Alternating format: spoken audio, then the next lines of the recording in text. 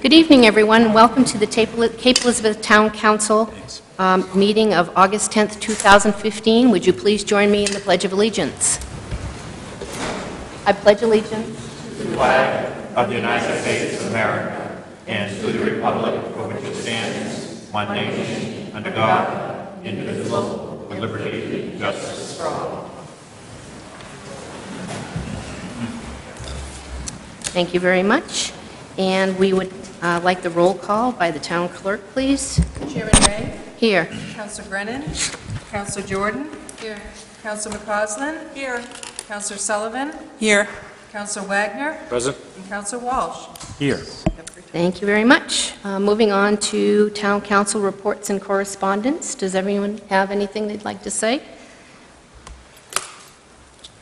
Jessica? Yep. I really enjoyed the Night at the Light. It was a wonderful, wonderful evening. I would like to make two corrections, though, and that is it is not a state park. It is Fort Williams Park, owned by the town of Cape Elizabeth, and it is free because that is the wish of the people of the town of Cape Elizabeth. Thank you. Anyone else? Jim? I would like to thank the town of Cape Elizabeth and its employees for working with the TD Beach to Beacon Road Race to host another fantastic event. And it was just an amazing day, and I think I'm the only one who ran the race on the town council. So I can say from somebody who ran the race, I bettered my time by 12 minutes. Ooh. So I'm a happy camper. At my age, that's a good thing. But anyway, I think the town employees deserve an incredible round of applause for what they were able to do again for 18 years straight, put on a really first-class event, and people of Cape Elizabeth should be very proud, and I thank them. Thank you, Jim. Anyone else? Molly? I have an update for appointments, which I know is on the agenda. Right. I don't want to step in if anybody I was else just is going to. speaking first. I was going to move to you, but I was waiting to see if anybody else had anything. No? All right, then, Molly. Oh, I'm sorry. Do I can go after Molly. you want to go now? Because hers is scheduled after. Oh, yeah, right, sorry. I just wanted to report that the Solid Waste and Recycling Long Range Plan Committee is completing its draft of its report and will be submitting it on time at the end of this month. Great. Thank you very much. Molly, you're up. Two quick things. The first one is I could be wrong, but my calendar says today is Jessica's birthday, so happy birthday. Happy birthday, Jessica.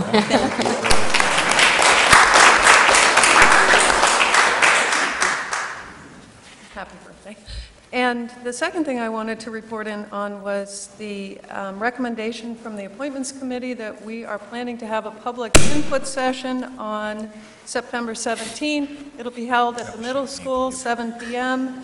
We've heard from people for, I don't know, as long as I've been on the council, that the council needed to provide some kind of a forum or a better way or a better process of seeking input on the goals for the council work and a better process for disseminating the information about those goals.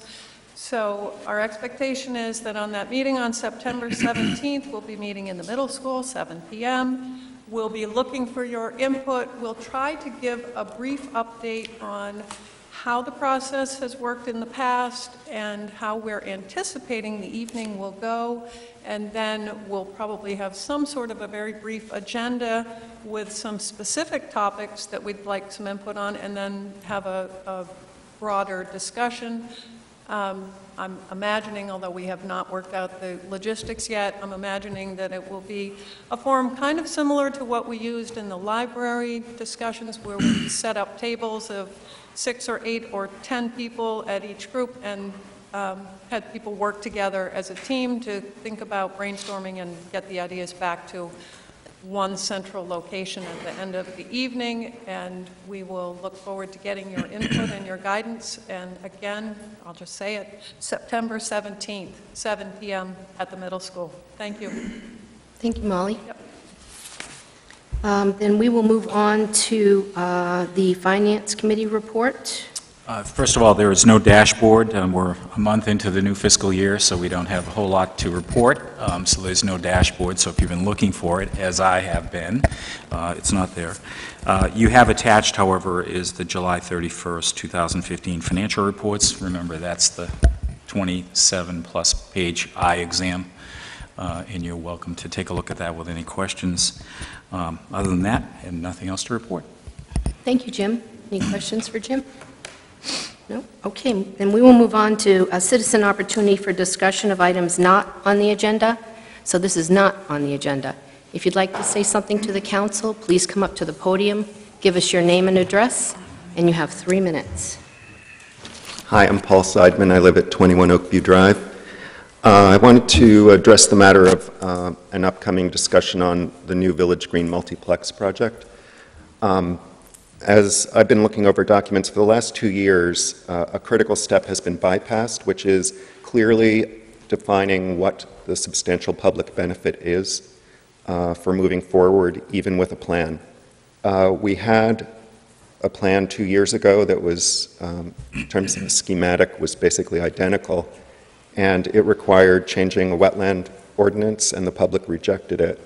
We have a new plan, or a resurrected plan, that now requires other law change in order to pass, even though the public would, in terms of what the public has said in the past about what they didn't like about it, that remains to be true. You can use the 2012 FOSS survey to identify that. But another concern is that the language has shifted from 1993 till now from identifying public interest in a central gathering place to a village green and town center to a village green multiplex project next to town hall.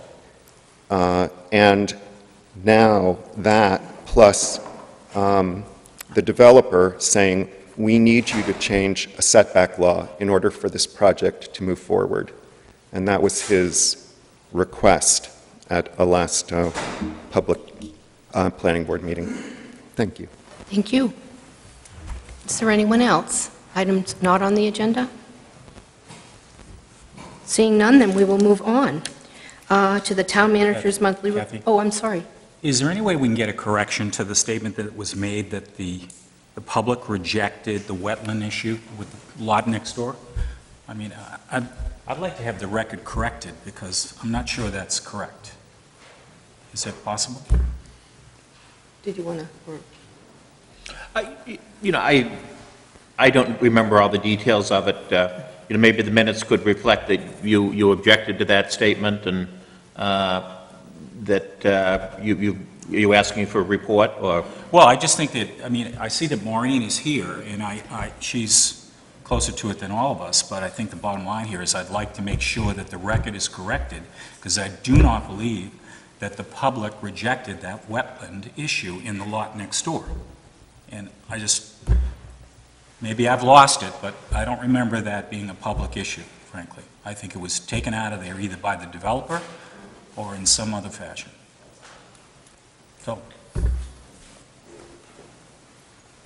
So let the record reflect I disagree with the statement made.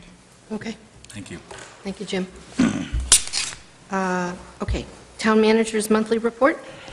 Yes, thank you. I just want to briefly mention that Matt Sturgis, the assessor, has been working on the annual tax commitment, and some of you may have seen stories in some of the other newspapers about other communities ended up getting some additional school subsidy. Cape Elizabeth was no different from those other communities. We ended up getting additional state school subsidy. When the council adopted the budget, one of the paragraphs in the budget was that if there was additional state subsidy, that would go 100% to the reduction of taxes. So what would otherwise, be taxed. And the taxes that are being committed today, was it today or tomorrow? Do you know, Deb? I think today. Today. Actually, when the council approved the budget, it was premised there was going to be a 32-cent tax increase.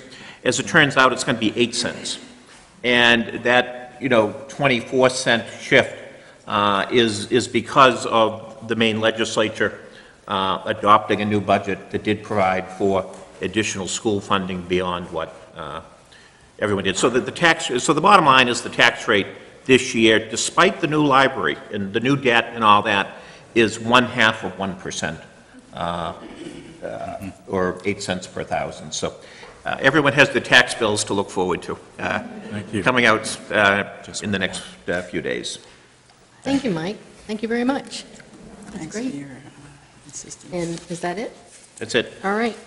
Then we'll move on to the review of the draft minutes for the July 13th meeting. Is there a motion to approve? Jessica? I so move. Thank you. Is there a second?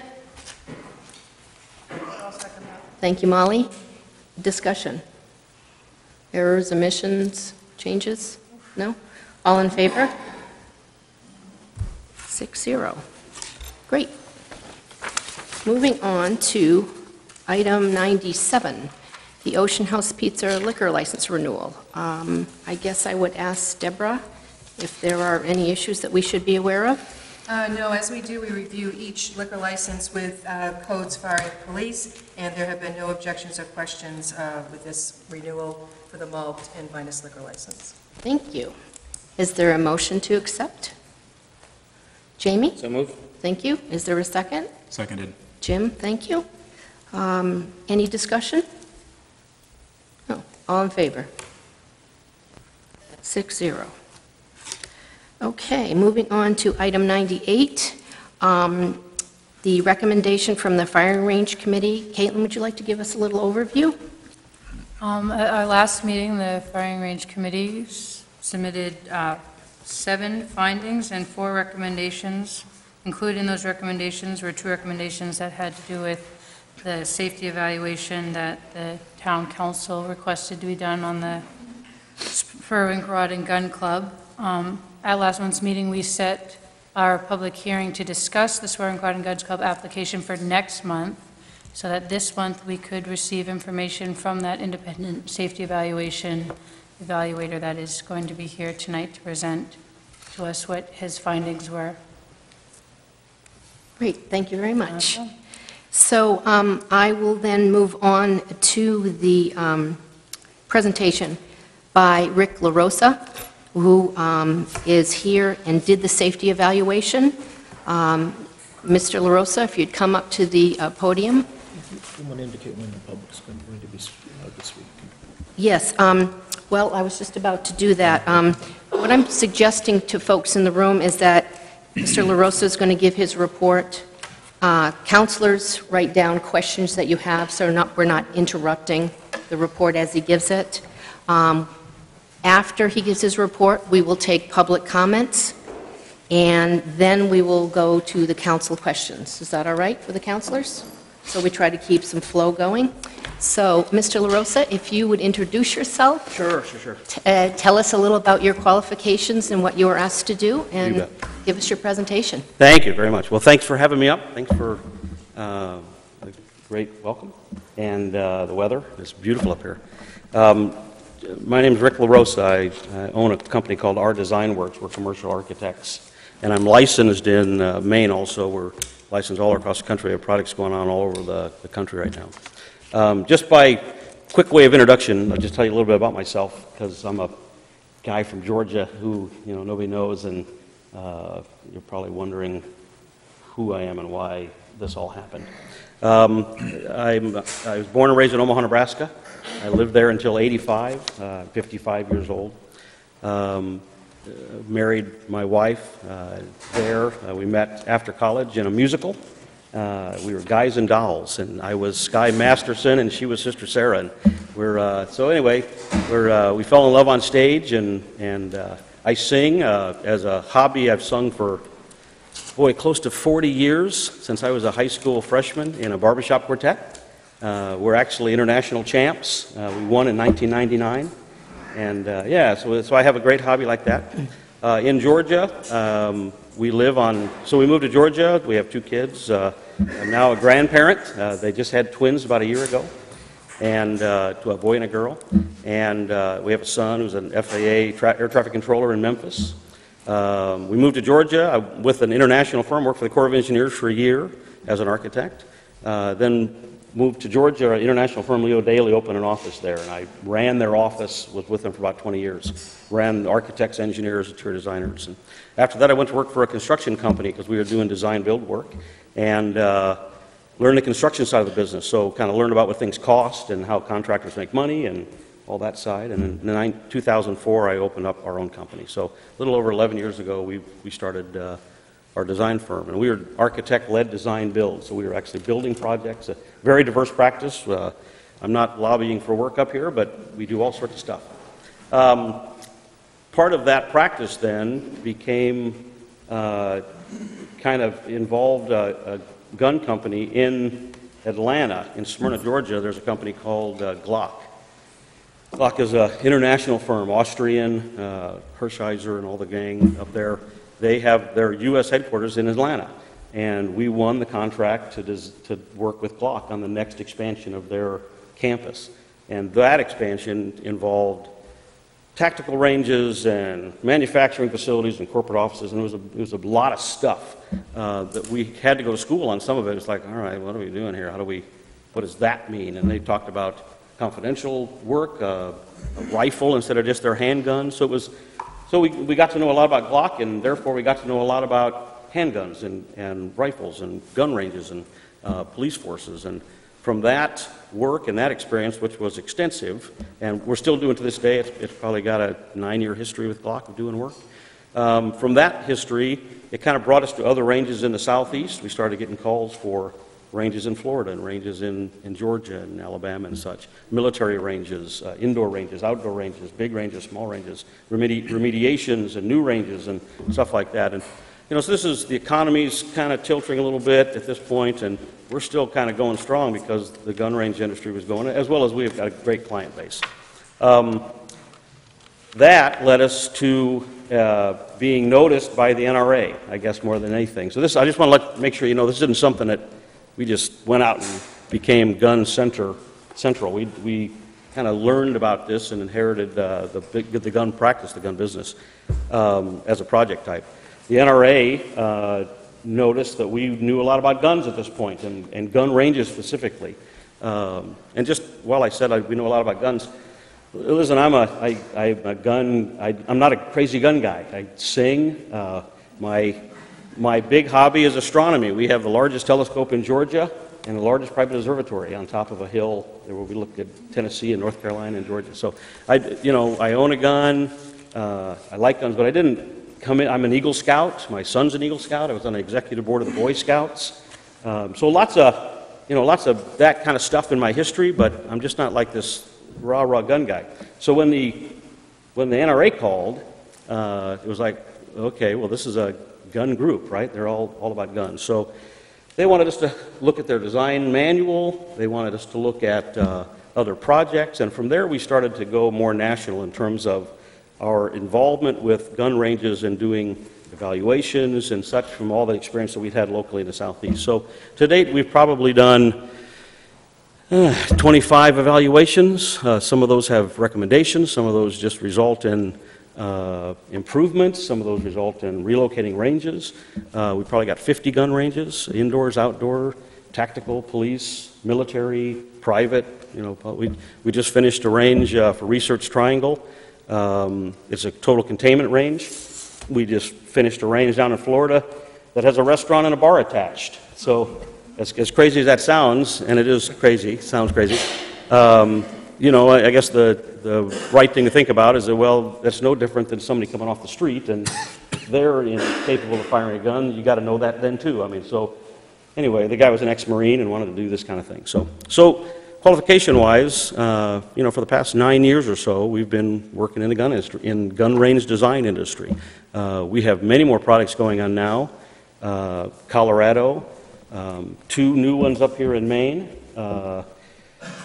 Indiana, Pennsylvania, Oregon, California, Nebraska, and we just have, so there's lots of this going on around the country, and it's the concern of, it's my concern as much as anybody's, and believe me, when we wrote the report, if I'm wandering, but if I'm not covering what you need me to cover, let me know. When we wrote the report and recommended that the range fire be suspended, one of the first calls I got was from the NRA. And, saying, hey, we're not in the closing gun range business, right? I said, I know that. But, I just want to let you know, I'm not beholden to anybody. I mean, this isn't, the council did a great job of kind of saying, don't talk to the range, don't talk to us, don't just go out there and tell us what you see. And I did that. And I did that without the NRA's input and anybody else's. I just said, this is a situation where I think it calls for us to take a step back. It's in absolutely everybody's interest to have a safe range. I just totally believe that. There's no reason that you would ever want to do anything less than have a safe range. And I think it's in the gun range owner's interest, it's in your interest, it's in the NRA's interest, it's in my interest, it's in the city's interest. And so everything we can do to make the gun range safe, and if it's not safe, we've got to evaluate is it safe enough, which, you're talking about ballistics that travel from 1.5 to 3 miles very fast and have deadly force behind them. So when you kind of get to that, you kind of say, you know what, let's take a little time out here. Let's make sure things are going right. When we looked at the Spurlink, I hope I'm saying that right, the Spurlink gun range, it had residents that had come, right or wrong, after the fact, and they were now in the line of fire, and they're too close. And just to give you a quick sense of angles of elevation here, so I stepped off at the very first of the meeting from that back wall where Chief and Paul are sitting, where that picture's at, to this wall is about 60 feet. Proportionally, that angle of incline, and you can imagine, we don't want to design a range that if everything's right and the wind's right and everything's real stable and everything's down, that the fire is going to go just where you want it to. We design ranges so that if there's an accident, if this one goes like that and then the next one goes like that, that's what you want to do. You want to have that safe range. So that distance, 60 feet, is equivalent if you were to take, let's say, where Chief's at. So he's sitting down there at the wainscot, chair rail height, right? Which is the same height as this back here. The range of incident that's coming from the firing line and elevation, for it to clear the ridge, so to speak. If there weren't trees, I know it's deciduous and there's a lot of lumber and stuff like that, but if you were to clear the ridge, it would be the top of the Cape Elizabeth sign.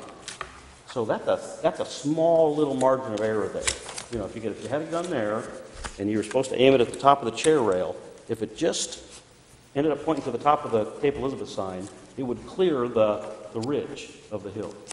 And ballistics, as we were looked at for the range there, the ballistics were, at the time, too large. There was a lot of stuff. They were firing all the way from 22s and such up to .7 double-aught nitros. So there was a lot of power that could have possibly happened there. So we just looked at that and said, this is probably not a good, safe situation. And whether it's never happened in the past or whether it happens tomorrow, nobody wants to be on the side of a report or a range where there's an accident. And I know that they've never had an accident, but you don't want to be there. So we just said, this is time, and I struggled. I just kind of said, this is the time to write a report and say, we need to stop fire right now and get a handle on the safety of this range to make sure that everybody understands that. So in a nutshell, that's kind of what we did. So we wrote a report and ran numbers and took pictures and walked and analyzed and went back to our books and looked at the ballistics and looked at the maintenance of the range, stuff like that, and recommended that the range be suspended. Now, I know from having done this all across the country that, and I sat over here, but somebody said it was like the bride and the groom of which side we're on. I have no idea. I don't know which side I'm on. I'm not anybody's side. I'm on the side of safety. That's all I want. So the point is, though, I guess, that coming into a meeting like this, I'm hero to half and I'm enemy of the other half, right? And as long as it stays like that, then I'm loved and hated by whoever has those opinions and agendas. Mr. LaRosa, can you speak right into the microphone sorry. so everybody can hear you? I'm used to that barbershop stage. I understand. Understand. So- And you should address, No, I know, thank you. anyway, sorry. And if we could get maybe an overview of more specifics, just of the report, some the report, of the yeah, more exactly. specifics. If you could go through it as, I mean, if the rest of the council agrees, Chairman Ray. So anyway, to be more specific on the report. Thank you. For a number of issues on the existing range, I recommended that they suspend fire. I do not think there is anything there that can't be corrected. I don't, we design ranges as do another couple groups around the country, and there's nothing that can't be overcome. We currently are designing a range in Research Triangle, another one that there is a bioengineering $40 million land purchase, $180 million building firm coming from Sweden. They want to make sure anything doesn't leave the range.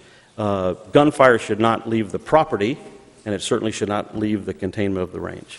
So between the maintenance, the ballistics, the angles of incident, the topography, all those things, those are the things that we saw in our range report that we said we need to suspend fire.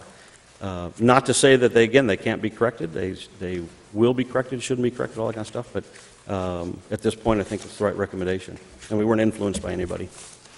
Great. Thank you very much. I'm sure the council will have questions, but I'm going to move. That's great. Thank you. I'm going to move to the public comment, Okay. and then I'm sure you'll be here for additional questions. So before I move to the public comment, I want to remind people that there's no applause or otherwise expression of approval or disapproval of any statements made or actions taken. So I just want to remind folks of that so we're not hearing some cheering and some excitement and so forth, because it makes it hard for people who might have a differing opinion to speak. So having said that, I'll remind the council that we normally would give 15 minutes, but we may be looking for more, so just so that you're prepared for that. And the same rules apply. 3 minutes. Please come to the podium, state your name and address, and I'm going to be timing you. Thank you. Hello. My name is Tammy Walter. I live at 1095 Sawyer Road, Cape Elizabeth, Maine. I'm the president of the Spurwink Rod and Gun Club. I want to thank the community for your outpouring of support during this difficult time while our range has been suspended for live fire. It is extremely touching to have people not connected to our club or shooting sports offer words of kindness and encouragement. I also want to thank my members for your continued, consistent, passionate support. This setback has only made us stronger. I also want to thank the council and everyone who is here tonight who came out to support us. Our intention is and always has been to have a facility that remains safe and that all of us can be proud of. Thank you. Next. Hello, Mark Mayone, past president, Spurwink Rod and Gun Club. 3 years ago, we started a modernization program at the club. It has not been without its difficulties. I may not agree with some of the points of the range evaluation, but I do believe that the range evaluation will make us stronger going forward. Thank you. Thank you. Next. And if there's other people, if you could sort of start to queue up so we're not sort of waiting for you to walk from the very back to the beginning, because there may be others that want to speak. Hi, Eric Stephanus, 2 Tiger Lily Lane. I just want to say I think it was extremely refreshing to hear a fact-based analysis from a professional range evaluator, such as Mr. LaRosa. And I want to commend the council for having the foresight to insist upon the professional evaluation before going ahead to review the application. The club has always insisted or assured us that safety was one of their primary concerns. So although I am sympathetic to the fact that they have been suspended, I think they ought to be, as are we, very thankful once again that a fact-based analysis has been carried out. I think this gives us all a great deal of comfort. And we can perhaps get away from the constant discussing issues which are not directly related to the operation of the club, issues like who was there first, and why was Cross Hill developed, why did that development go forward, or what is the role of the club as part of Cape Elizabeth's heritage, even though many of the members are not Cape Elizabeth residents anymore, et cetera, et cetera. Those things can be discussed, ad nauseum. But we can get away from that now, thank heavens, and just look at the facts, what's safe, and I hope you make a determination on the application based on the facts. Thank you very much. Thank you. Is there anyone else? No? Okay. Well, seeing none then, I will move it along then to councilors' questions. And would you like to have Mr. LaRosa come back up? Mr. LaRosa, could you come back up so you can answer specific questions of the councilors? Thank you. I think Jim had his hand up first. Jim? I don't know whether Rick has had a chance to see the recommendations of the Firing Range Committee, but there were two specific recommendations that were made by the Firing Range Committee, who basically wanted you to comment on the design phasing plan as you understand it, and in particular as it relates to 100% shot containment. And I wondered if you have any thoughts about that. Yeah, first, I have not seen the Range Committee recommendations. Unless they were sent to me, and I do not recognize those, but I don't remember receiving anything from the council or... I wouldn't expect that you did. I'm just curious. Okay. That's all. So if, you'll probably need to refresh me in terms of what the question you're looking for. The design that should be done, would be done, or the ones that the club has proposed? It's the ones that the club has proposed. Gotcha, thank you. Yeah. Okay. Yeah, so, basically the club's proposal was some bin block type walls and some ballistic rubber attached to that, and some rubber berming and things, and it did not address fully the need for containment. So, they are needing, as I specified in the report, they are needing to get together with a designer and have the rest of their plan completed, not only in terms of safety and procedures and all that kind of stuff, but also the design of the range itself. More baffling, more containment on the sidewalls, better berm, all those kind of things. And again, it's easy to do. We do this all over the country, but it was not currently in the plan as they presented it. Okay. And then the second question that we raised was your opinion of the design of the club compared to standards that are used by the NRA. The same answer, basically. The design that they were proposing was not as is recommended by the NRA. And it's not how we practice range design right now. So is that universally held by the industry that's not acceptable, or the NRA? Correct. Yeah, I would say the plan they have currently would not be acceptable for containment. Correct. Okay. So the phasing that the club had gone and used up to now, because there's been a lot of money invested over the last several years, as Mark Mayon commented initially. As you look at that investment in relationship to what shot containment should be, were there a lot of dollars being spent maybe inappropriately or not well? Yeah, I wouldn't go that far. I mean, I think they're doing lots of things that are needed as far as the overall gestalt of the plan, but they need some bigger elements in terms of overhead containment. A lot of what their plan entailed was side berm and end wall containment. We needed a typical range design, a better range design would have much more overhead containment, trying to eliminate, as you referred to, blue sky, stuff like that. So. And they shared with you that their goal was to have blue sky done by 2017? Correct. Yeah, I think if I could refer to the report, the documents that they sent to me indicated a phased approach to limiting blue sky, but it was much slower and longer than I felt was safe at the time. And the recommendation on eliminating live versus that containment, and then allow for live? Correct. Okay. Yeah, You have correct. to have containment in order to have, Correct, yeah. okay. Yeah. All right, thank you, sorry about that. In this situation, I think it's best, they don't have 5 miles behind them that's open and nobody's there. I think they need some containment, yeah. Thank you. Okay.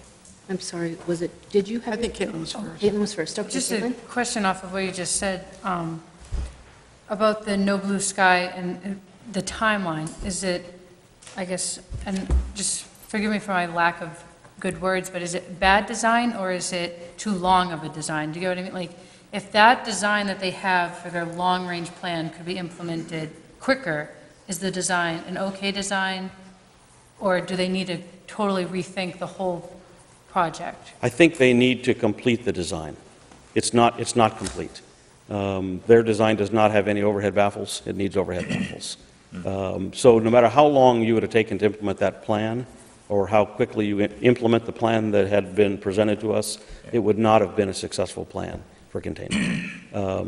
But a successful plan for containment can be made. It's just not that plan as it stands. It needs to be added to. They got a good start, but it's not complete. Jessica, you were next. Yep. The report is not numbered, but after, the page after the first graphic, until the steps are begun or implemented, we recommend the City of Cape Elizabeth request the existing range to discontinue use of any live fire. The reasons are as follows. I'd like you to, if you would, address number 2. I think I know what you're talking about, but it has to do with trajectory needed to exit the property of only being 5 degrees. My take on that is that the land and the berms around are not high enough to, if somebody points a weapon, and is that, I presume that's what you're saying? That is correct, yeah. And referring kind of back to the illustration I used about the walls here, that's kind of what I was trying to illustrate, was that from our calculations, and there was no surveyed result that said, here is the elevation of 90 and here's 80 and it goes drop down to 70. We did a lot of analysis trying to determine what was going on around the neighborhood and the houses and distances, and from driving it, from satellite imagery, from GIS of the county, from everything we could determine, the graphics that's shown in our report on several of the sections we cut, as well as the plan and other diagrams, that's about as accurate as anybody can get it right now. And I think it's pretty accurate. I don't think we're way off. But what that indicates is that from the elevation of the firing line, which is about, if you were to put it in broad terms, 20, to the elevation of the top ridge, which is, I could refer to my notes, but it's basically a 5-degree angle. 5 degrees, 8.6%, I remember. So that angle is that distance at any one given time. So a bullet shot from where Chief is sitting and just pointed at the top of that thing would clear 60, 70 feet of elevation by the time it has traveled, to where the ridge is located. So that's where that kind of comes in. And once it clears that, and the chances of it clearing aren't high, but they are there. So if they're there, let's not take a chance. And once they clear, from there on, the topography drops back down again, so it's not that there's anything else to stop it once it clears that ridge. Thank you. You're welcome. Molly? I have a couple of quick questions. I've worked with a couple of architects before, so I'm going to ask you probably your very favorite question, which is, having done no work on plans and specifications, can you give me an idea, or give everyone an idea of how long a process the firing range folks would be talking about, and really your favorite question, what will it cost? Just order of magnitude. Sure. No problem at all.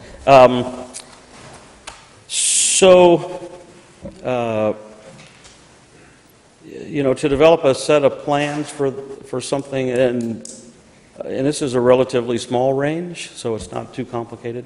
I'd say you're probably talking a couple weeks, and that would involve the site planning and the architecture and the engineering to support baffles and making sure the lines of sight are correct and all that kind of stuff. And that's something we could do, we or another qualified firm could do in a couple of weeks.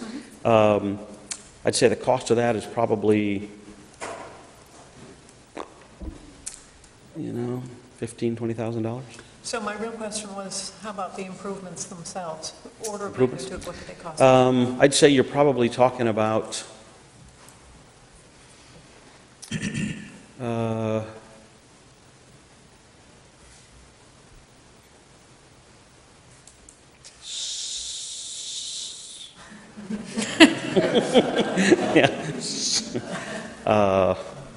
Molly's going to hold you to this number. yeah, I just want you to know that we just built the You library. don't know what she does We for a just built the library. library. We know how that works.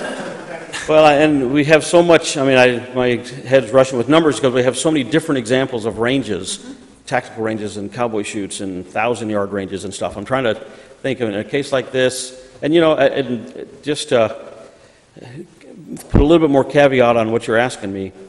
The club currently has a 100-yard range, 100-meter range, and a 50 and a 25, and they're kind of separated into 3 sections.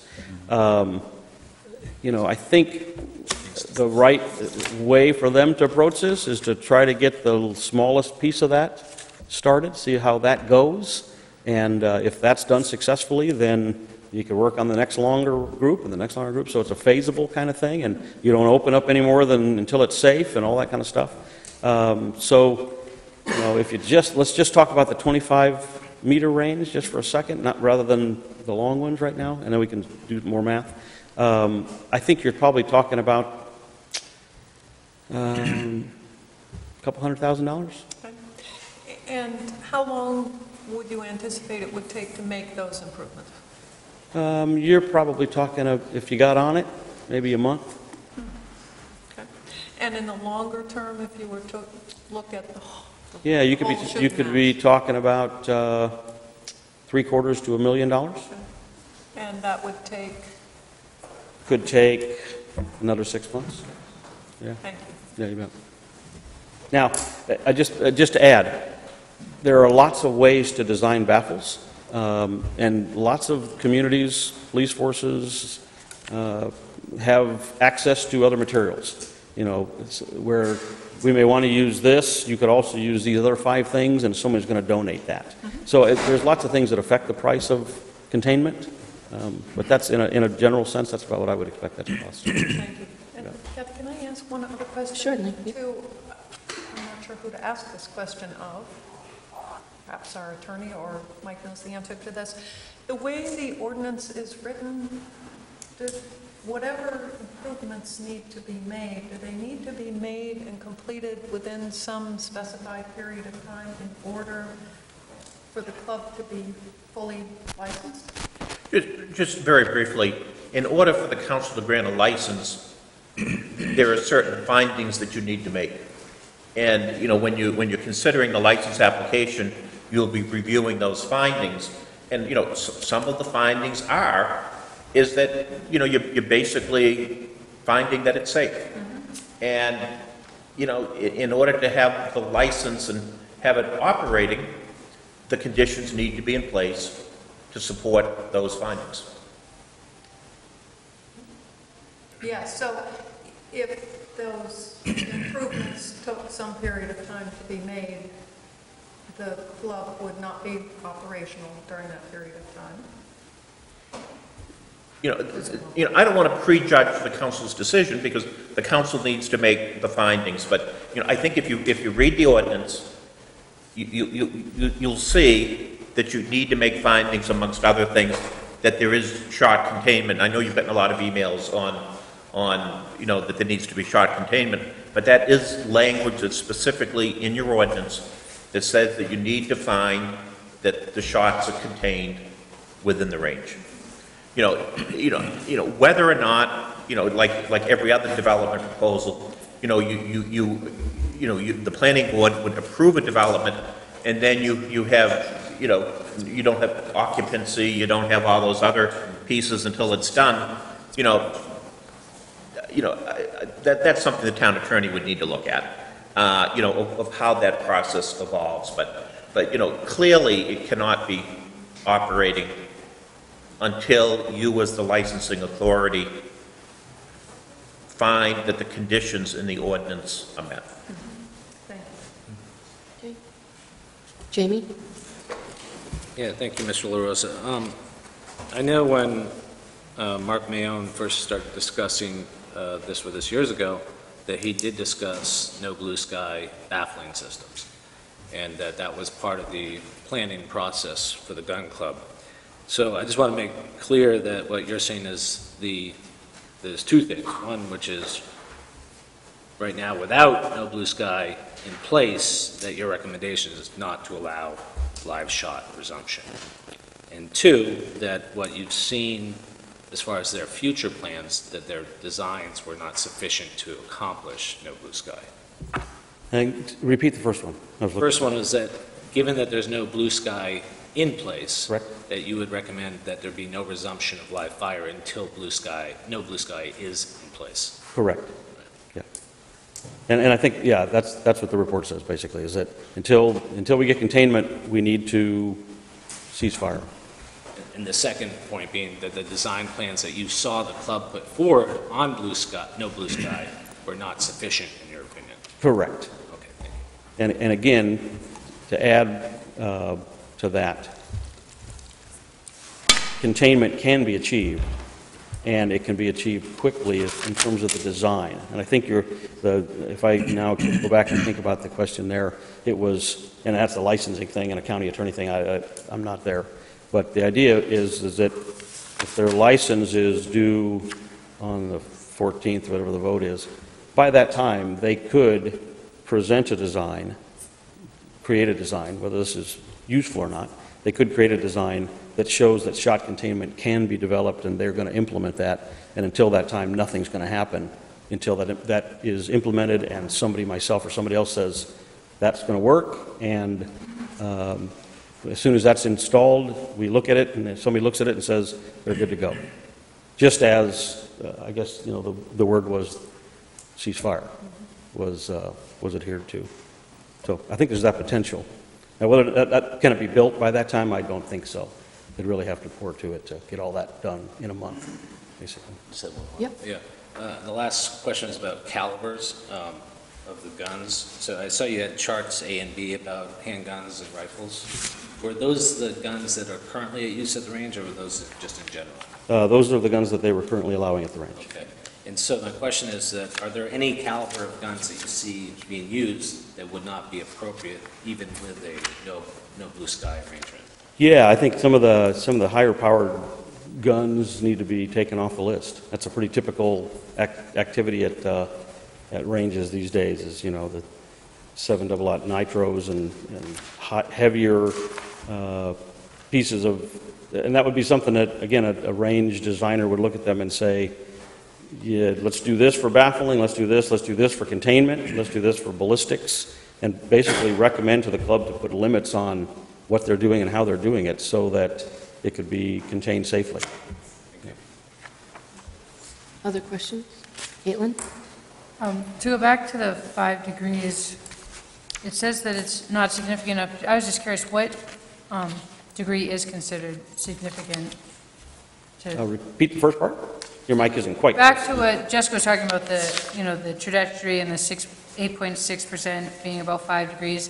It just says that that's not significant. I was just curious what is considered significant just Gotcha. to be in place. So it's more of it's lots of factors coming together. I mean, 0% is significant if you have 10 miles downrange. In this situation, significant would probably be 45 degrees. Or 100 feet, versus the 60 or 70 that they have right now. You need another 50 feet on top of that to start to cut down on fire. But it's a puzzle of factors. I mean, it's not just this. It's the fact that there was no baffling. There was nothing over the berm. There's nothing over the firing position. So it's a lot of factors that start to say, that's not enough. If that's all you got and if things are this close, that's not enough. You start to take out a couple, 3 of those factors, it starts to become enough, but you've got to contain it within that.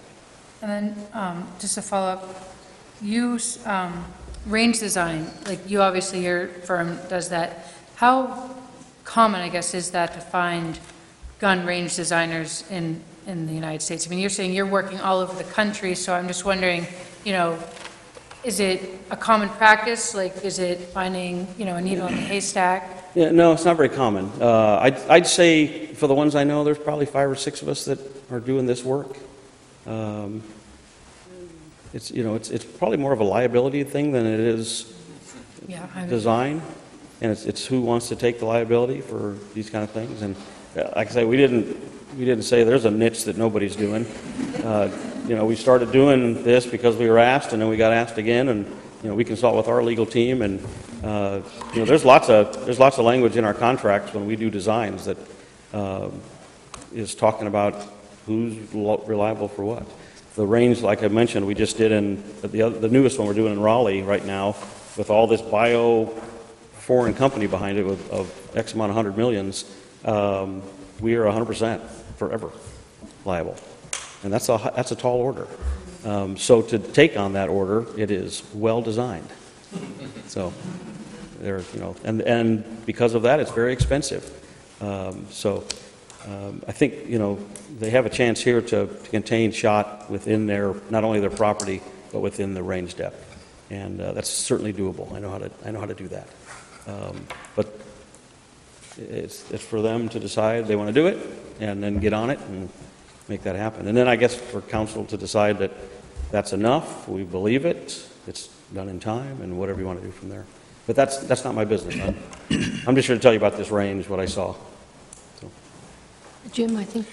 In your opening paragraph, you mentioned that if all of this... You want to know about the quartet, don't you? Well, no, I don't. What's going on here? Not going to go there. Stick around, maybe we can do maybe later. Yeah. You describe, if all things are done, that this would be an average gun club. That's the word average. You used the word average. I think I use it as a present tense. Yeah, you said basically... Not if it was done, but it is currently. Oh, currently. Yep. So in order for it to be a better than average... Containment. Containment. Yeah, it's pretty... That's the answer. That is the answer. Yeah, it really is. There's just most gun ranges right now just have a lot of land. They don't have neighbors. They are doing certain things that nobody really needs to worry about, so to speak. Okay. But as development comes in and more people are, gun savvy or interested in guns, and believe me, I think it's important that, people learn how to handle a gun. Yeah. Well, you certainly have confirmed that in your presentation here. During the process of getting to where we are today, we've heard a lot, and this doesn't make it right, wrong, or indifferent, but Mark Mayon has talked more than once that has gotten some reaction or a lot of reaction, that if the gun operator were to use the range as designed, then it would be safe. And the issue of containment being the variable here in terms of being 100% convinced that as designed or required, and containment. I'm glad to hear that, because I think that has been one of the major disconnects for a lot of us. And I think you've confirmed it for us today that one doesn't necessarily exist without the other. So, thank you. You're welcome. Any other councillor questions? No? And mine were answered while everybody else was asking their great questions, so I won't add to that. Great.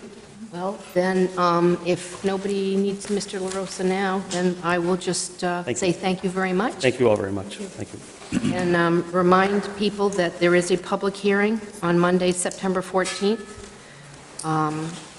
on this issue. So. 3-minute recess. And maybe we could take a 3-minute recess while I think some people probably want to leave. Thank you.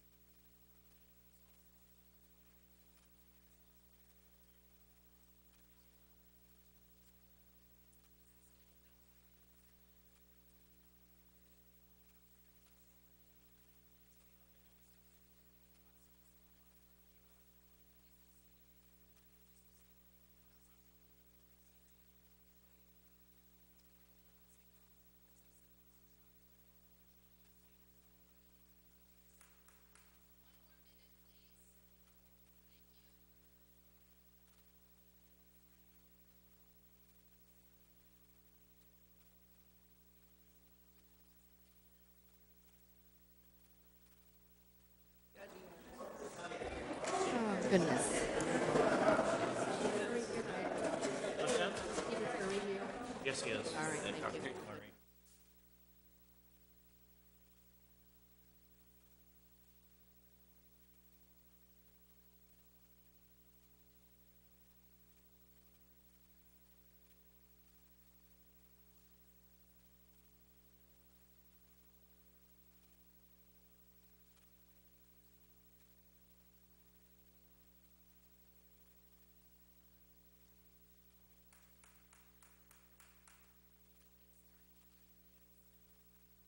Thank you very much.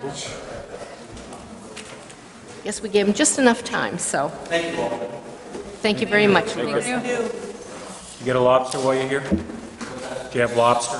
Not yet. I've been busy, but I'll grab it tomorrow morning. Lobster breakfast. Okay, then we will continue on with item 99, which is the report of the planning board regarding paper streets. And I see that Peter Curry and Maureen are both here, so maybe Mr. Curry would like to come up and give us an overview? Thank you.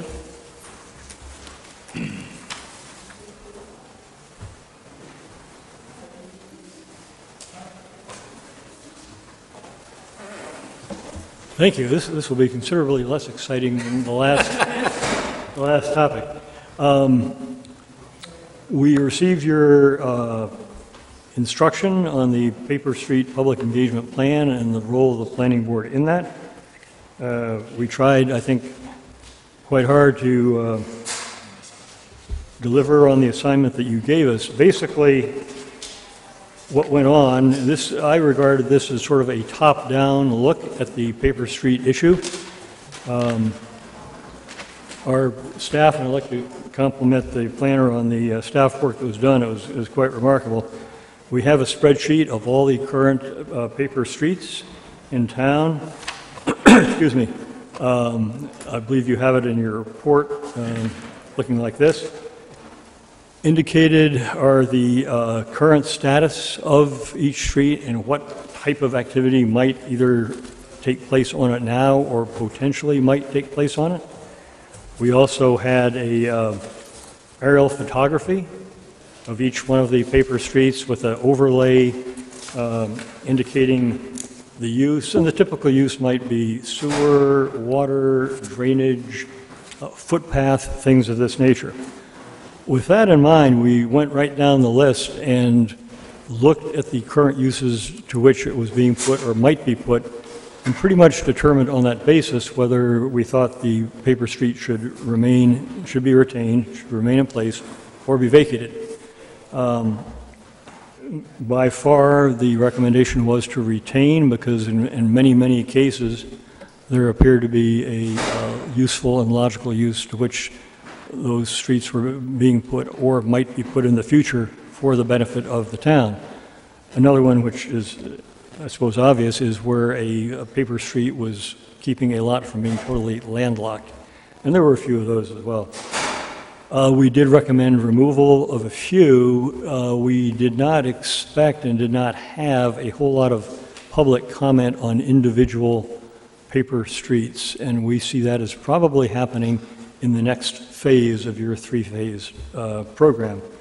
We did receive one letter on Thompson Road, and we actually changed our decision based upon the logic of that letter and actually applying the logic to the entire street, not just the parcel of the commentator. So you have before you, I think, our recommendations. Be happy with Maureen's assistance to answer any specific questions you have. Thank you. Councilors have questions in reference to this? They're maybe catching up. Why don't, before we take the questions, I'll just ask, because I forgot at the beginning, is there anybody from the public that would like to speak to this issue? Sir, were you going to speak to this issue? George, she wants to know if anyone wanted to speak on Did this you want to issue. speak about this issue, sir? No, I got the one on it, but I was just trying to get a copy of what he's Oh, okay. referencing. All right. Thank you. Then He's taking good care of it. Okay, thank you. Then I will go back to the councilors. Questions for Peter and/or Maureen? Jessica, sorry. I have a comment. I read through this, and I'm pretty familiar with the issue in general, but I just would like to commend the planning board for spending a lot of time looking at every single one of these in a very comprehensive manner. So, thank you. Okay. Molly? And I'll reiterate that and also add the Conservation Commission, because I know they've done a lot of work under this one. Okay. Thank you. Jim? I watched the last meeting where you folks took your final vote and moved it on, and the fellow from Edgewood Road that talked to the group, minutes have been included in your packet. You had some testimony that you were going to provide to us that might be useful down the road. That was a... Okay, because there were people that didn't realize this was happening and sort of came out at the 11th hour. And as we move to the next phase, we want to make sure that we include that discussion, if we will. And I know that there was some conversation that evening for the first time, actually. Sure. No, I'm happy to provide you with the individual cases of people who've contacted us with questions and thoughts. We did, in a couple of cases, recommend that they go to the neighborhood event because, and also to put their comments in writing and have them, structured and be as persuasive and complete as they can. But we'll certainly give you all the input that we've had. Okay, great. Thank you very much. Other councilor questions, comments? Amy? Yeah. Hi, Peter. So, see, the vast majority of the recommendations are to retain Correct. the paper street. And so if you could just give us just a real brief summary of whether it was a uniform thought process on the ones that you've decided to vacate or that you're proposing that we vacate? The rationale behind vacating certain ones? I'm not sure I'd say there was a uniform thought process on the ones we recommended to vacate. There weren't that many of them, and I would say the common thread would be we couldn't see a good substantial reason to keep the paper street. Maureen, you can probably have a more elegant explanation, but where there was a arguable good reason to keep it, the street, we recommended retention. Where it just didn't occur to us that there was any good reason to do it and that there would be no disadvantage to the town or the surrounding community to vacate it, all things being equal, I suppose we'd say, yeah, let's vacate it just because it has no reason for being. Mm. And did you only recommend vacating Paper Street in the situation where someone requested vacation? No, I don't think somebody's request really had anything to do with it. Okay, because I just wonder why Well, did it end up vacating something if there was no request for it? Well, if you look at the current status column in the spreadsheet, you'll see the ones where we talked about vacating. Usually, U21-1 Dearborn South Road.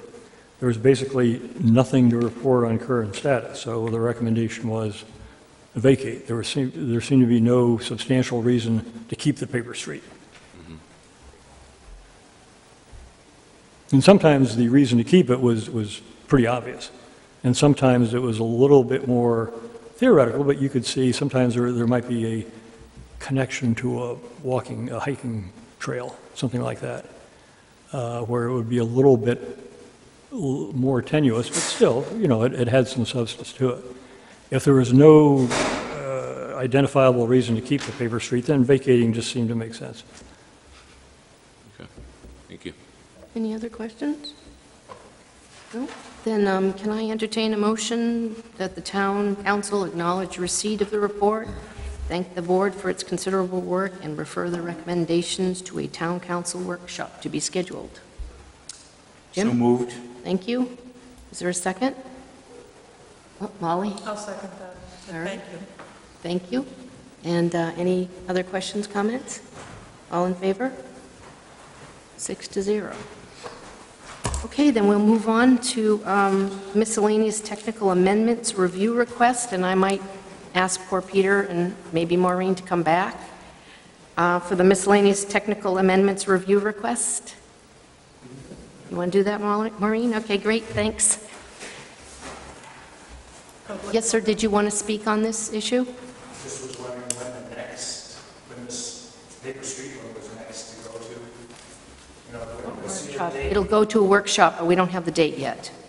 Okay, so how do we... When we get a date, just keep checking the website, because once we have a date for that workshop, it'll go right on the website. thecapeelizabeth.com. Yeah, well, like, do I have to check it every day? No. No. Go ahead. Yeah. The earliest possible date it would be is September 10th, but the council has 4 topics already scheduled for that evening, and after earlier discussion this evening, there may be a 5th one, so that one might slide off, we don't know. Okay, thanks. I just didn't know Yeah, sure. if next week or... Good question. Maureen? Okay, so, you know, you're pretty familiar that you've been getting a lot of ordinance amendments lately, and I'd like to suggest we might have one that's a bit of a sleeper. The technical amendments is a recommendation from the planning board to just do a cleanup package of amendments.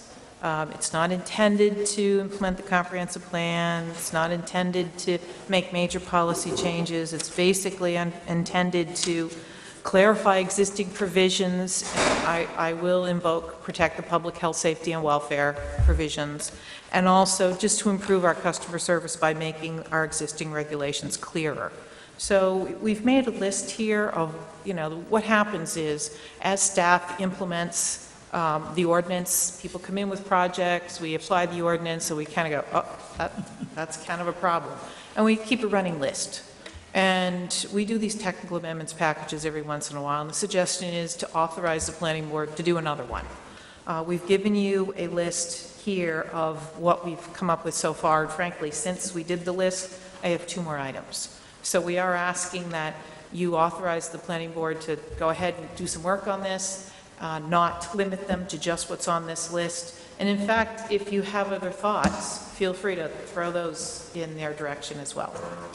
Questions? Any questions? Okay. Then, does somebody want to make a motion to authorize the planning board to do various ordinance technical amendments? Molly? So moved. Thank you. Is there a second? Jessica? I second. And questions, comments? No? Okay, all in favor? Great. Thank you very much, Maureen. Thank you.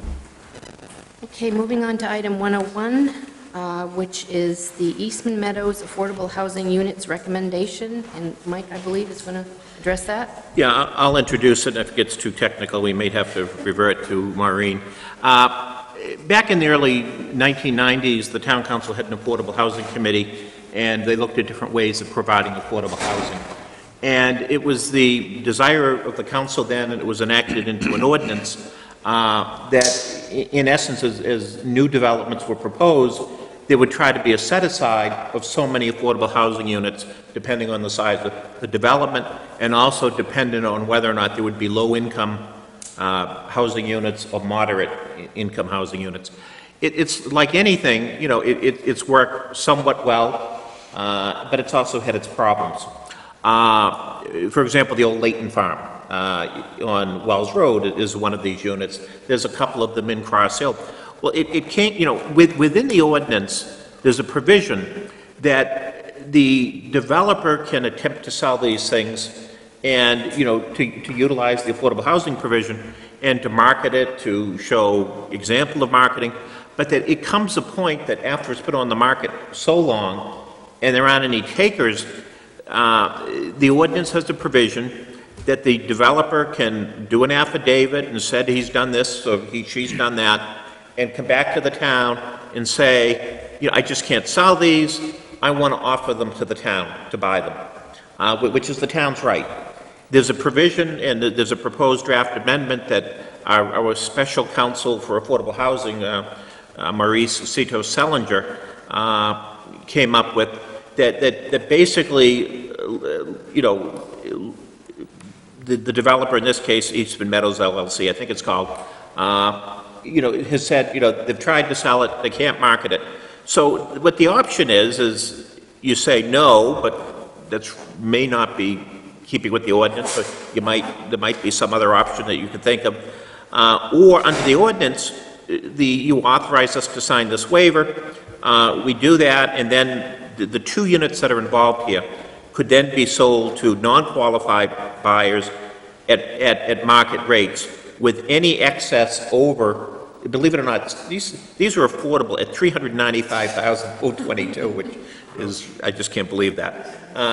And that might be one of the problems. I think if people are going to spend that much money, they don't want to have all these strings attached.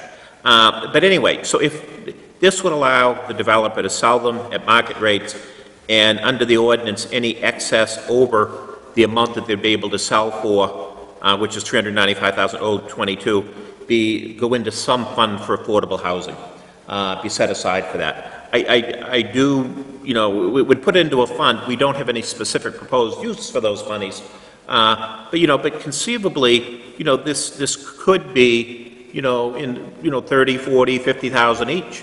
That these, based on what these other units are selling for, that would go into a fund. So my recommendation is that you do waive the town's rights to purchase 2 affordable housing units that have remained unsold for some time, and otherwise, and within that, operationalize the provisions that are in the current ordinance. The other piece is in your previous item with technical amendments.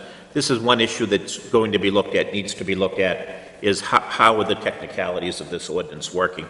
And do there need to be changes in order to make it have the intended effect of providing additional affordable housing units in town? Great. Questions for Mike? Yes, Molly? I have a quick question. How did that figure, how did we arrive at that number of 395,022? And how did anyone define that as affordable? Yeah, it's determined by, go ahead, Maureen, basically it's determined by our ordinance as a percentage of average, and she knows the details better than I do. So it's the provisions you have, I just want to say, the affordable housing provisions Cape Elizabeth has are the envy of many other communities, so you should be proud of your ordinance, but it might need a little tune-up. So the number comes from, in the ordinance, we do not put an exact dollar amount, because obviously within a year or two it's out of date. We have a definition that says moderate income is affordable to families within 80 to 150% of the median income for the Portland area. And then we lean heavily on the Maine State Housing Authority, who actually cranks the numbers for us. So they give us a low-income number and they give us a moderate income number, both income and affordable home, and that's what we provide to sellers of affordable housing for them to sell the homes at. Yes. So that number would be the same if the developer were selling a unit in Scarborough or South Portland or Portland? It really it actually depends on what their definition is. Some communities base their definition on the median income for the community. At the time in 1992, when Cape Elizabeth adopted this, they felt that they had already done a report that said you had an affordable housing problem. And to tie your income to Cape Elizabeth didn't really get at the problem. So your definition says to the Portland Metropolitan Statistical Area. Anyone who uses that as a reference is going to have the same number. That seems very high to me. Well, and I agree with you. And when in '92, when this was written, the state had some guidelines for affordable housing, and they said, they had originally said moderate income was between 80 and 120. And the values in southern Maine were so robust that they actually allowed communities to define it as 80 to 150. And it was in that period of time that Cape Elizabeth adopted the ordinance. Since that time, I really think we need to look at that 80 to 120 again. And it may be that just changing that definition to 120 instead of 150 could make the moderate income hit a market that we're not hitting. Because right now, the moderate income is really bumping up against the market rate, which isn't really dealing with the original intent of the ordinance. Right. And I'm sorry, Mike, did you just say that this would be considered under the technical amendments, or that it would be added to that, or, yes? Will be. Thank you. Thanks. Other questions for Maureen? Okay. Then I would ask for a recommendation or a motion to waive the town's right to purchase the 2 affordable housing units at Eastman Meadows so they can be sold to non-qualified buyers at market rates. And then anything in excess of $395,022 will be provided to the town for other affordable housing. Jessica? I so move. Thank you. Is there a second? Thank you, Jamie. Any discussion? All in favor? Great. Okay. Item 102, demolition of bleachers at Fort Williams Park.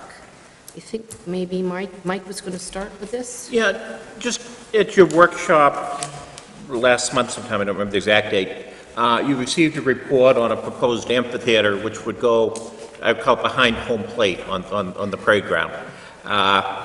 And, you know, when the council heard that, they looked at it and, you know, thought it was a good, interesting proposal.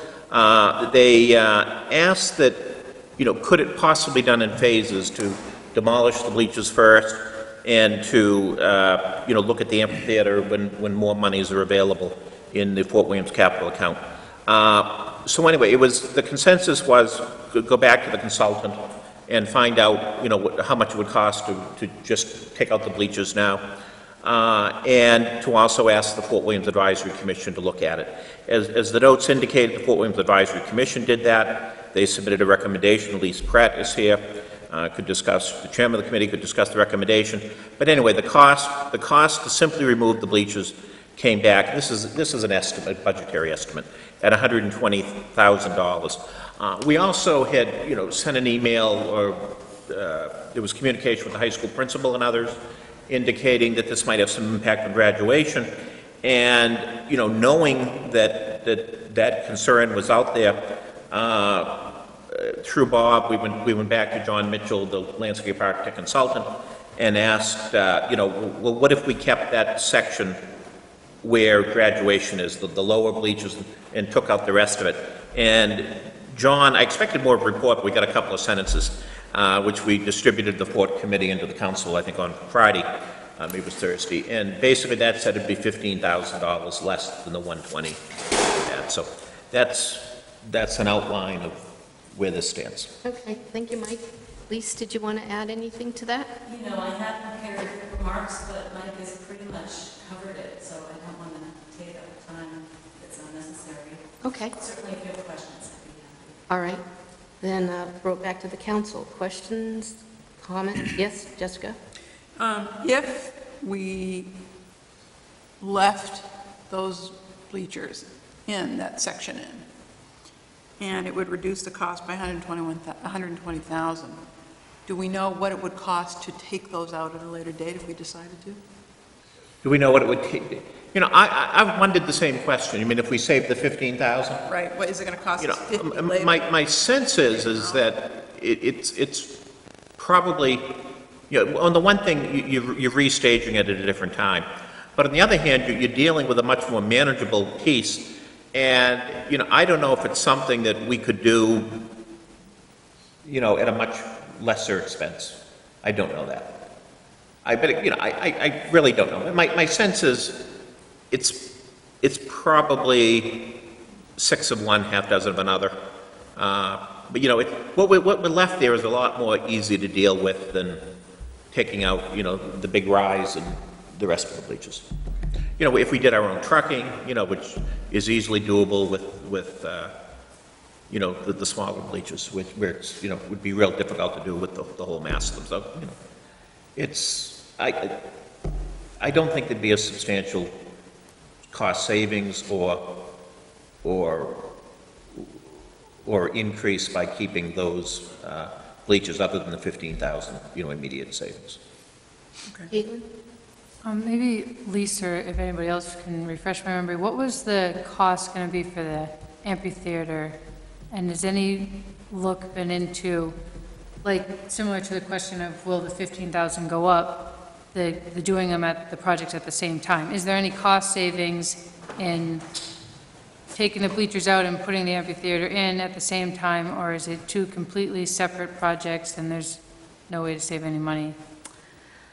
I wish I had more specific information about that, because we have not done, we haven't worked those numbers specifically. The original number, now I don't have my notes with me, but it was close to $500,000 for the entire proposed project that included the demolition and the construction and some of the amenities that we were talking about.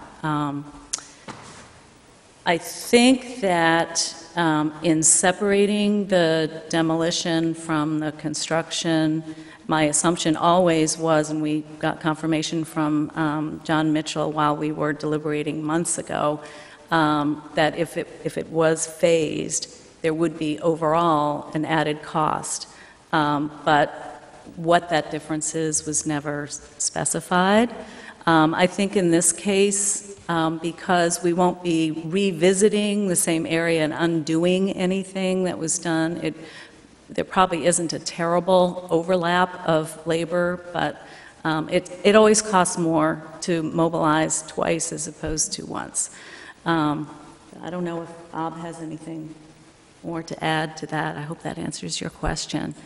I just want to, I guess, add, now that I'm up here at the podium, that the message I received from you all at the workshop was that you wanted to take care of, address, eliminate the safety issues that were present with the deterioration of the existing bleachers, and that you had concerns about the liability that would remain with the town if it wasn't addressed while we continued to work on this project, which looked now to be a year or two out in the future, given the planning process and the budgeting process, planning board review, etc. So I just want to remind you that if you do choose to keep this piece of the bleacher there, that the liability and safety issue has not been completely eliminated. There'll be some there. Of course, that's your judgment. We have not met as a group since we approved this recommendation, which is to eliminate all the bleachers. So I have no response from my group in terms of this other option. But I guess for the purposes of tonight, our recommendation stands as presented. Can I have a follow-up question? Yep. Was there any other discussion about the safety and the liability other than demoing the entire bleachers? I mean, was there any workshops or brainstorms on to other ideas on how to repurpose them, make them safer without demolishing them? I'm just thinking, we can't just order the demo without, imagine, having a public hearing and listening to the public on what their thoughts are on getting rid of these, these bleachers that have been there, forever. So I'm just wondering what we can say back to them was, here was 5 options discussed, and, was there any other thoughts on how to improve safety or eliminate liability? Just if I might, we've had Fort Winds Advisory Commissions for a long time, and they've recommended several times that we do repairs for them, and I don't know if you've been down there lately, but they only last so long. It's they particularly not so much the smaller bleachers, but the larger bleachers are really falling apart. And it's I think the community needs to do you want to more invest in something that has huge elevation issues, and will continue to do that. You want to if you want to reinvest in those bleachers, you can do that. I've just never, in recent years, when people have actually looked at them, seen support for throwing more money at those existing bleachers. I was asking if the Fort Williams Advisory... There was a study that was done in 2009, I want to say, by Renner, and anyway, there is a study. And even then, the recommendation was not to try to repair or rehabilitate the bleachers, that it was a losing battle. And I will be... yes, I know that we've worked on this bleacher project for a year now as a group and have considered 4 different plans. None of them have included salvaging, repairing, keeping any of the current bleachers. Every one of them has, without discussion, I might add, I mean, I don't remember any debate about it, all of those plans have included the total demolition and removal of the existing bleachers. Other questions? Molly? I have a quick question on the consideration of leaving some part of the bleachers for graduation. Is there a possibility of leaving a different section of the bleachers that is in better shape or less expensive to keep? Bob can address that because I had nothing to do with the option. The section on the easterly end or the very end towards the parade field parking lot, those are about the best shape.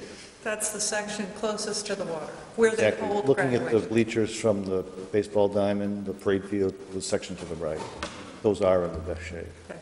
They're in the best shape, and that's what's proposed to be kept. That's an option for you to consider. Right. Okay.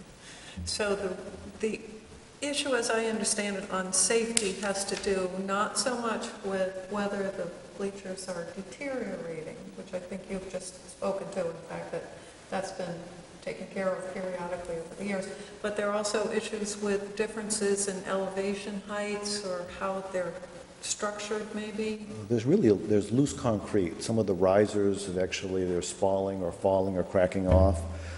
So if you look at the sort of the middle of the bleachers there's sections that have just, the face of them has fallen off. Mm-hmm. So if you walk on them, there's loose concrete in several of the sections. So if someone was walking up and down, it's not really the height of the risers, it's really the composition of the concrete, which I think was made from, they said was made from beach sand. It really isn't concrete like we know it today. Right. So it's very brittle. You know, the height, if I might, the height of the rises has been there forever. But if you look at, you know, modern construction standards, you're not going to do a riser that has that much of a step. And in some places, there is that much of a step. It's very uneven, but you know, that problem's been there since the day they were built. Caitlin? And the demolition of the bleachers and any projects, I guess, and anything after, you know, the grassing, the grading, that's not going to, I guess, take any steps backwards from any forward momentum with any amphitheaters or whatever else gets decided to be done over there. Is that correct? That's to my knowledge. It's just really to stabilize the slope to what we call a 4-to-1 or a slope that could be maintained. Some fill would be put over it, but it wouldn't have an impact on anything done in the future as far as any conceptual designs. Other question? Molly?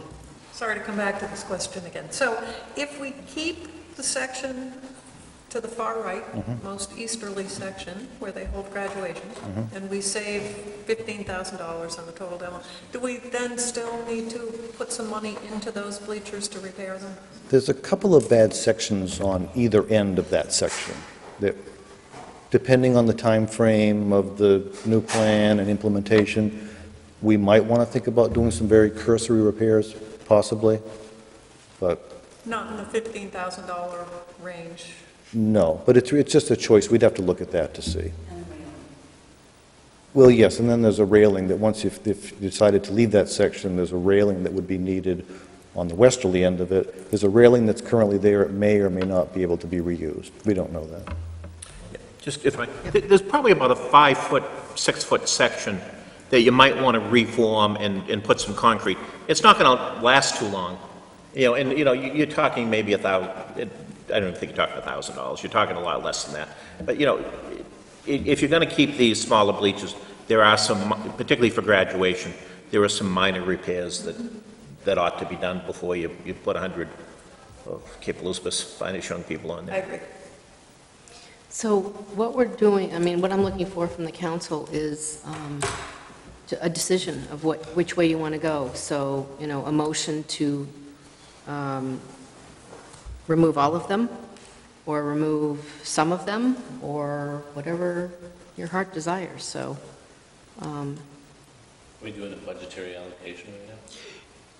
These monies would come out of the Fort Williams Capital Fund, and you had, during the budget session, you had discussed that, you know, once there was some more look at this, that you'd revisit those monies.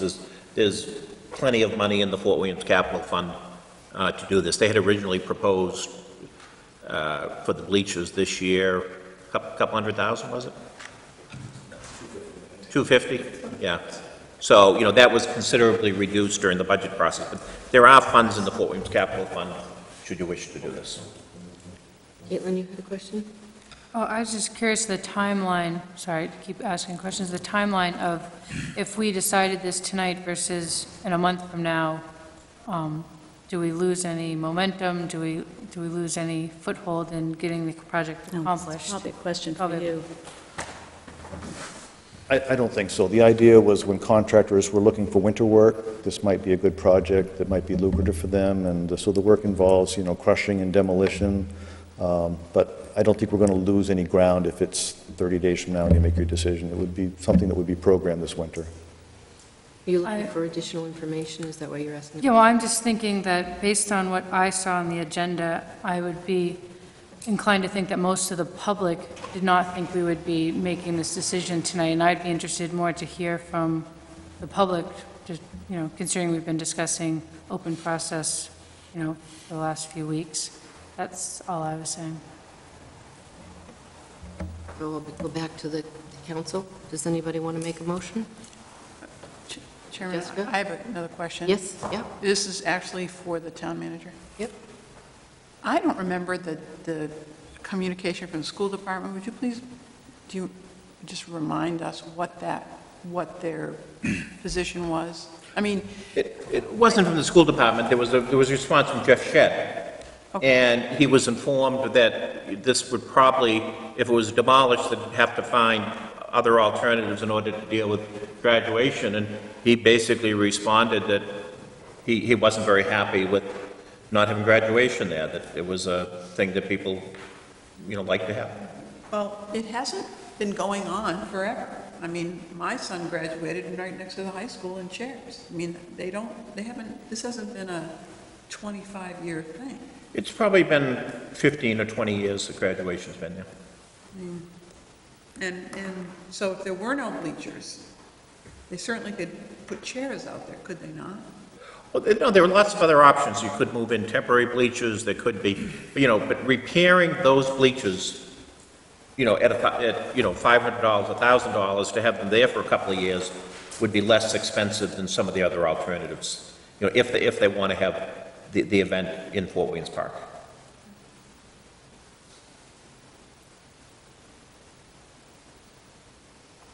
Amy? So was the, maybe for Bob, was the estimate internally done, or was it an outside person that came up with the estimate? John Mitchell, the consultant that's worked with the committee, prepared that scope. So my guess is that it was based on the amount of, crushing, and it's probably a cubic foot measurement and all that sort of stuff estimate, so it probably would be the same cost to remove that, on a per cubic foot basis down the road. So I understand Jessica's concern, but I think it probably won't be much of a difference. I mean, there could be some additional mobilization depending on, we leave the means and methods to the contractor, whether they bring in a crusher or they demolish on site and truck it away. So it really depends on how the contractor would approach it, given how much extra that would be. But there'd be another mobilization to perform that task. We don't know what that amount would be. Probably wouldn't be much. Does the will of the council have any ideas? You're just too tired to think anymore? I don't have a problem with Caitlin's suggestion if it's not pressing, if there's going to be any more public feedback for the next month, we can address it then. I do caution the council at the September meeting, you have another item on the agenda that will take hours. So, yeah. We never have that. Well, we could we would get the word out there that this is an actual, we're making this decision one way or the other. I don't think it was clear to most of the public that, this decision was yes or no tonight. So I would just be curious to see what we get in the next month for emails, communications, corn purchases. What? People who stop by the farm just to talk to me. They always buy a green bean or something, just so they can... Well, then, does anybody want to make a motion this evening, or Jessica? Well, I don't see this as an issue that requires waiting. I mean, it's been on the agenda. I don't agree with Councilor Jordan. I don't think we need to wait for public input or comment. I just don't see this as particularly controversial or expensive or anything. So are you I'm sorry, just a second. Jessica, are you making a motion? Sure. I move that we... Before you do that. I'm sorry. Jim? Since the... I mean, Jessica does have the floor. Is it all right for him? I give the floor to Councilor Walsh. Okay, so based on what Michael just explained about Jeff Shedd's response, the Advisory Commission hadn't taken a position on that last section that was just presented to you tonight. However, the Advisory Commission has had conversation about how important this site is to our graduation and the traditions that have been established. So while they don't have a vote to either support or otherwise that recommendation, it has been discussed. And it is an important piece of all their deliberations because they're very concerned about the tradition that has existed there and want to continue with it. So I just add that as another piece for considering the one section and possibly modifying it. But again, I understand the whole issue of public process and input and having it out on the airwaves so people can talk about it, but at the same token, you know, we have been deliberating, as Michael indicated, for years on the disposition of these bleachers. So. Then back to Jessica. You had a motion, I think. I move that we accept the town manager's recommendation to, if I'm saying this correctly, to demolish most of the bleachers, but retain the section that is used for high school graduation. Okay. Is there a second on that? Molly? Okay. Additional discussion? I'll ask if Caitlin wants to move the table Jessica's motion, but... I'm sorry. Caitlin? Thank you, Jamie. Yes, I'll move to table Jessica's motion to next meeting. Can I have a clarification on what that means? I'm too new to the council to understand what just transpired. So, You want to, please? Yeah, you know, if a motion is made to table, it's not debatable.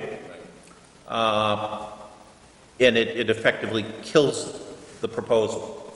If the motion is to table to a date certain, that's a possibility. And, you know, I didn't hear that as part of the proposed motion. so is the tabling Oh, she said something to we next vote meeting. on? Michael, Did she? I She didn't said hear to that. next meeting. Do we vote on whether it's tabled or? If there's a second. So the next question is there a second to the table? second. Jamie, thank you. Okay, so this is not debatable. All in favor of tabling? All opposed? Okay, we'll go back to the original motion, do we not? Or do we? Yeah, that's what's on the table. Okay, so we're back to the motion that Jessica made and Molly seconded, which is to demolish everything except for the graduation bleachers that we understand is about a discount of $15,000 on the $120,000 cost. That can be discussed. Discussion. Molly. I'd just like to add to that we need to be sure if the bleachers do need to be repaired in that section that's being held on to, that happens. I think If the plan is to keep that, we'll look at some temporary repairs, because, you know, my guess is they would still be in place for a couple more years. Question? Yeah. Is there a plan for the softball field bleachers? Are we going to be looking at installing temporary bleachers for people to continue to use the softball field? I know a lot of parents use the bleachers, whether they're unsafe or not, so I'm just wondering what the continued policy will be for use of that field. I would, I think that's going to be an issue the Fort Wayne's Advisory Commission will deal with, but, I have not heard any discussion of the town providing temporary bleachers.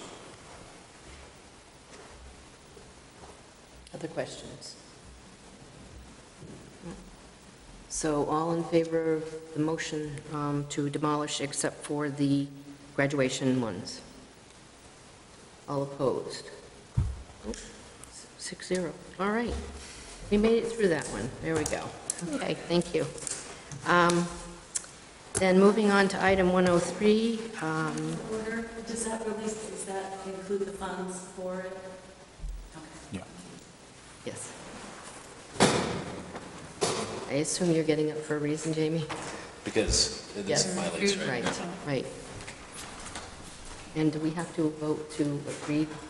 Jamie Wagner is going to recuse himself, wishes to. Does the, so is the council in agreement with that? Yes. Yes. Okay, so we're looking at the proposed lease agreement of space at office building at the front of the community center. Is there a motion? Caitlin? I move to approve the lease agreement. Okay, is there a second? I'll second that. Molly? Discussion? Jim? Do we have all the information on this particular property, rent stream, is it current, all those? Do we have that information? Michael? What are you asking? Well, is this tenant current? No. They're not current. Okay, so do we authorize a lease under those circumstances, or how does it Well, work? that's up to the council. Our different leases provide that payments are due on the first of the month. In the case of this particular, the lease that was expiring, the July rent payment has not been made, nor the August. Okay. Go ahead. What's our policy? What's the town's policy in such cases? Well, the policy is as stated in the lease agreement that the rents are due for a certain time. The practice is that when rents are past due, the facilities manager contacts, or someone from his office, I'm not sure if he does it or someone else does, generally will contact the person who's, who's the leaseholder to say, you owe some money, get it to us. Sorry, the chair was pointing, that's all right. Caitlin? Has that happened? Or could we ask the tenant why he might be? In this instance, it's happened a number of times over the last couple of years, yes, that calls have been made or emails sent up, I'm not sure, the method of communication. There's been, a number of times that the rent over the last 2 years in particular has been 2 to 3 months late. It's generally, I don't know if there's been a month in the last year that the rent has been paid on time. There might be one.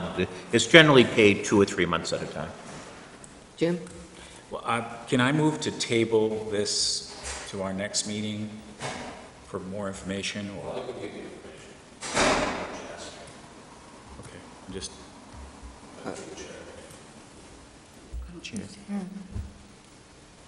What's the desire of the council? Well, somebody has to second the table motion. Right, I realize that. Jim Well- made a table motion. Is there a second for that? Jessica? I'll second. All right. Then we would vote on the table, maybe to gather more information and come back next month. So am I correct that we vote on the table? Not debatable. Not, pardon? Not debatable. Right. So all in favor of tabling the motion? Opposed? Okay. We'll table it till next month, and we will gather more information and come back for that. Can I speak to that issue? No, Is it I don't think we can. done now that we've moved on, or not to the tabling issue, just a question about the lease? Have people read the lease and what the default provisions are in here? That in an event of a default made by tenant and the payment of rent were due, the tenant shall have 15 days after receipt of written notice to cure. In the event of a default made by the tenant and any of the other covenants, et cetera, et cetera. So I do appreciate that I just voted in favor of tabling because I do think it's worth having a discussion at some point in the future. But I do want to point out that technically, I think the tenant is not in default until that date is passed. Right? Michael? Yeah, just on that point, a few months ago, I'm not sure, there was discussion, and I'm not sure if a default notice was sent, not for the current period, but, early there was one and the default was corrected. I think, the real point at this point is, do you wish to renew the lease? It's, and this also does involve a little bit more space than the previous lease. So, I would have to consult with an attorney to look at those particular issues. I think that's probably worth having some input for us for the next meeting so we understand the implications. Right, and we've tabled it, so we can gather some additional information before next meeting. So, I will say this, I've tried to, because of the awkwardness of this, I've tried to have someone deal with it who's not me. When you have someone who's, a leaseholder, who's also one of your 7 bosses, it's awkward. So Greg has generally handled the details on this as he does for all the other leases. I think that's very reasonable and very well done. I will just move that we are going to look at, there's citizen opportunity again for discussions not on the agenda, and there's nobody here. So before we go into the poverty abatement request, I will just say publicly that we're not going to come back into public session, are we? Or Yes, you are. We are, because we have to vote on that, but there'll be no additional business. It won't be televised. It will not be televised, okay. Great, And so... the only item will be the vote on the yes or poverty no. abatement. Right, okay. So we'll move on to item 104, and does somebody want to make a motion with the right citations? Jessica? I move that we enter executive session in conformance with 1 MRSA's Section 4056F to review a request for a poverty abatement. Thank you. Is there a second? I'll second that. Thank you, Molly. Any discussion? All in favor? No one's recusing themselves? I have to recuse myself Oh, on this. I'm sorry. Yeah, go ahead. Personal friends, neighbors with the person requesting the abatement. Okay, so does the council is okay with his recusal? Yes? Okay. Great. Then we will go to the Jordan Conference Room and we will get through this item. Oh, yeah. I can't vote on it, so. Yeah, but he can't vote. No, he can't, no. So he's He's done. Done for the... He gets to leave, yes.